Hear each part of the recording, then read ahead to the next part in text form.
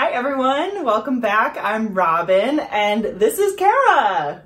Hi. Kara is one of the Patreons and also one of our neat Whiskey Club members. So I've known Kara for many years now. We're not going to do the math. No. But Kara, do you know what Savor at Home number this is? I think we just had 90. We just had like 90 something. This is 91. Ooh. Savor at Home. It's a good number. Number 91. Yeah. With special guest Kara. Kara, what are we tasting tonight? Tonight we are tasting Springbank Cask Strength 12-year. It's Correct. a Campbeltown. Campbeltown single malt. Yeah, so Campbeltown is a region in Scotland, my favorite region in Scotland. This is produced by Springbank Distillery and is aged for at least 12 years. And it's bottled at cask strength, which means it's at 57.1% ABV. Produced by the Springbank Distillery, and Springbank is their moderately peated 2.5 times distilled malt. 100% malted barley that's fermented, and then it's distilled 2.5 times, which means that some of it goes through a triple distillation and some of it goes through a double distillation. Kind of. It's a little bit more of a complicated process, and I will insert the actual diagram of how Springbank is distilled right here. But they also produce Longrow and Hazelburn. Longrow is their heavily peated malt that's double distilled, and Hazelburn is their unpeated malt that's triple distilled. So Springbank kind of sits in between Hazelburn and Longrow. What's the flavor difference between a double and a triple distilled? So a double and a triple distillation would just mean a little bit more refinement for the triple distillation. So every time you distill, you get a little bit more pure of a spirit, which just means there's more refinement there. And refinement can kind of mean whatever the distiller wants it to mean. Now, how many distilleries are there in the Campbeltown region? Only 3? Only 3 distilleries in the Campbeltown region. So there's Springbank, there's the Glengyle Distillery, which is kind of the sister distillery to Springbank, and they produce the Kilkerran line. Highly recommend checking out Kilkerran. They are also really delicious, and they do a variety of peated malts. Their kind of base peated malt is also pretty lightly peated like Springbank, but they also have a heavily peated as well, and that kind of comes out seasonally, and they do a lot more of these experimental releases. And then there's Glen Scotia, and Glen Scotia is kind of doing a rebrand and revamp, and they are developing into a really, really cool, really delicious distillery that also does unpeated and peated malts.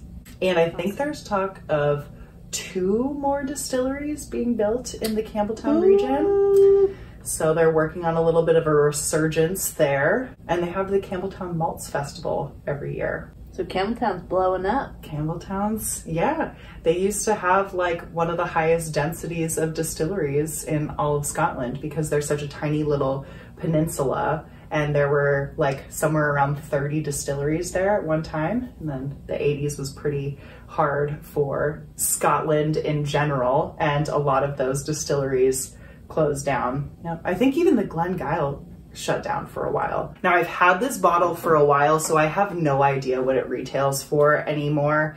At the time, I think it was around $100, but I don't know that you can find it anymore. So anyways, are you ready to taste? I'm ready. Great. Let's okay. do it. All right. Kara has an amazing palate, by the way, guys. Oh, so I don't know. Yes. I love the smell of this. It definitely has that sweet peat Campbeltown funk, and I need to specify what Campbeltown funk is, right? If you, the viewer, have never had anything from Springbank or from the Campbeltown region, it's what is Campbeltown funk?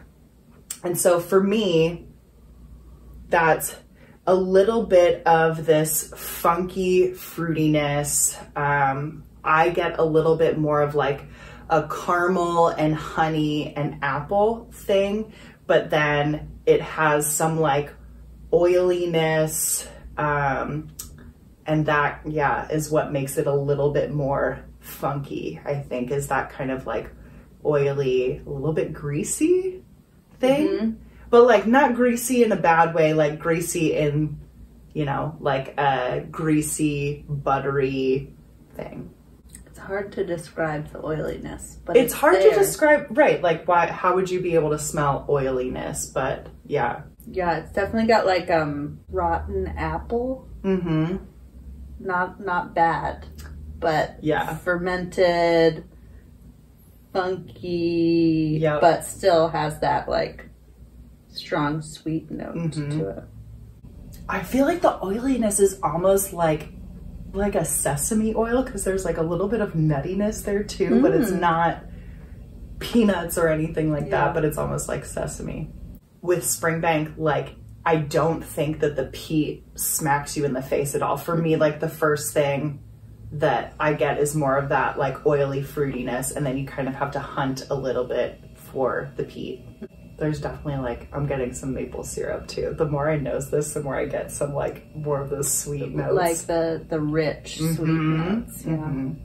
Yeah, definitely like a little caramel. It so retains its like sweet note on the palate. It definitely does. It definitely has that sweetness right off the bat, the fruitiness. So it's like syrupy fruits, but it's still almost like, I don't know, like apple pie filling, like stewed fruits. And there's a little bit of spiciness there too. Spice. A little bit of some cinnamon and clove. And then I feel like in the finish is where you start to get that smokiness, where it's like, oh, maybe those stewed fruits were actually grilled first before being stewed. A little bit of that roastiness and some bitter chocolate. The really light smokiness at the end. And I get more of like a wet moss, like a kind of a fresher note from the peat as well, not just smoke. I have to say, it is not as drying as a cask strength usually is. For 57.1, the heat is not too bad. You know, I do love a cask strength whiskey, so this was very nice. I think maybe the high ABV and the heat from that like balances the sweetness nicely. It might be a little more syrupy if it wasn't so high strength. Could be. Now, I would highly recommend picking up literally any Springbank that you can get your hands on. All of it. But that's because I am completely biased and love everything that comes out of Springbank. They do a really good job, but they are now becoming harder to find in the US, at least, unfortunately, or if you can find it, it is really marked up. It's delicious. Delicious. All right, guys. If you enjoyed this video, make sure to give it a thumbs up, and don't forget to subscribe and leave us a comment down below and share this video with your friends. And of course, maybe you can be in a video next time. I think if you're a Patreon, you definitely could. Yes. So shout out to the Patreons. Thank you guys so much for helping to support the channel. Thank you, Kara. Thanks for having me, Rob. Yeah, and if you would also like to hopefully one day be featured in a Savor at Home tasting, you've got to be a Patreon, of course. And if you would like to support the channel, I've got a link in the description below where you can join us over on Patreon.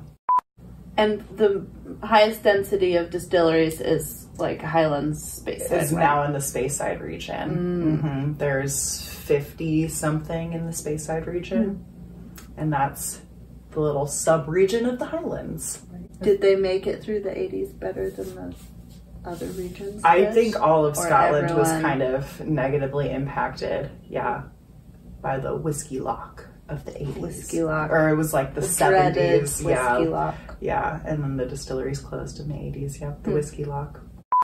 Take a little nose break. So a little trick. Oh yeah, the elbow trick. The elbow trick.